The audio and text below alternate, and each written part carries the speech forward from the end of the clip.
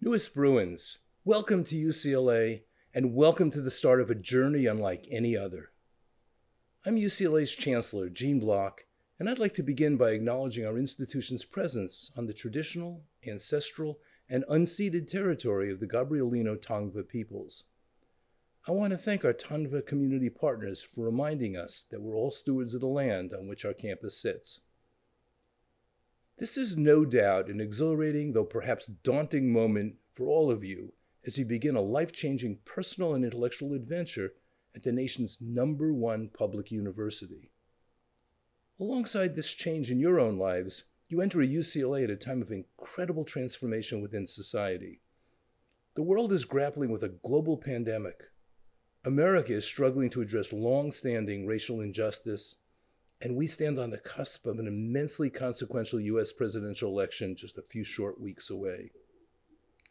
UCLA is changing too. To keep everyone safe, the majority of our classes are being offered remotely, and fewer students than usual are living on campus. But our faculty and staff have been preparing for this, and I promise that this quarter, while unique, will still be a deeply enriching one that helps you build connections to our campus and to each other. Your incoming class of 10,200 new Bruins is absolutely brimming with talent and distinction. 130 of you were student body presidents. 192 were academic decathlon participants. 175 of you were black belts. Some of you delivered medical supplies to refugees, and some of you were world-class musicians. A third of you are the first in your family to attend college. Your classmates will be central to your UCLA experience. They will help you expand your interests and deepen your understanding of yourself and of the world. I know your class is already buzzing with energy and connecting on social media, and you'll have another chance to connect through UCLA's Common Experience program, which fosters discussion among newly admitted students based on a single theme and work of art. This year's theme is Minds Matter, a focus on mental health. And we'll explore that subject through an animated series, BoJack Horseman. I'm excited to see how the community will come together for screenings, discussions, and art projects related to this topic and show. For all of us, this academic year will be a grand experiment in collective responsibility and community building. In the past few months, you've had to make many changes in support of the common good, from wearing a mask to adjusting how you spend your time, to seeing friends over Zoom. These personal sacrifices, acts of care and compassion made for the sake of the greater community, will need to continue as we work to limit the spread of COVID-19 virus in Westwood and around the world. It is useful to practice this care and compassion too, because these traits have always been central to building healthy communities on diverse college campuses. And trust me when I say that UCLA is diverse. The youngest person in your class is 14. The eldest is 67. Among you are transfer students alongside those right out of high school. You come from 46 U.S. states and more than 50 countries. At UCLA, we have veterans and civilians, artists and tech entrepreneurs, conservatives and progressives, and people from whom labels have no meaning. We have Bruins who speak dozens of different languages, have different sexual orientations, and practice a multitude of religions. We welcome and cherish every one of these individuals as equal members of our community.